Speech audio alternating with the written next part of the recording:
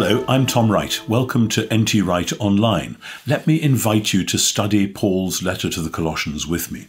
Colossians is one of the smallest of Paul's epistles, but it's packed with amazing treasures about who Jesus really is and about how to live wisely in a world that is often hostile to his way.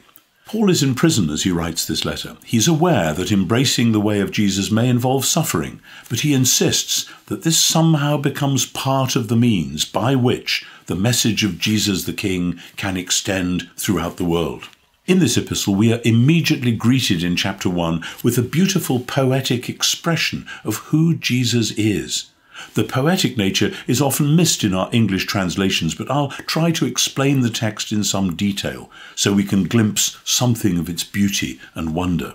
We also find important admonitions about avoiding some of the traps that the Colossians faced when, after embracing Christ as king, they found themselves pulled towards the surrounding Jewish synagogue communities, because for many converts from a pagan background, that life governed by the Jewish law had its own attractions. But Paul urges his readers to embrace all the fullness of Christ's message. He is Israel's Messiah. Having him, they already have all they need, and with that, they have freedom.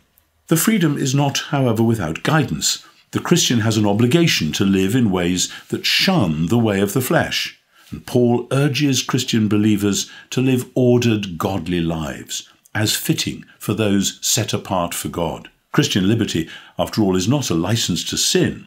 Freedom and godly obligation are proper companions in Paul's thought, and we will explore these as we walk through the text together.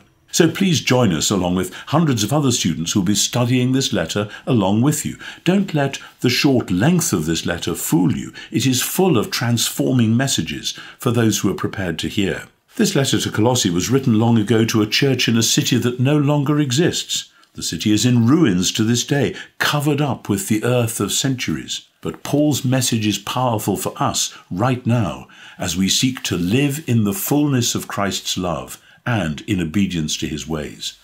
I look forward to having you in the course.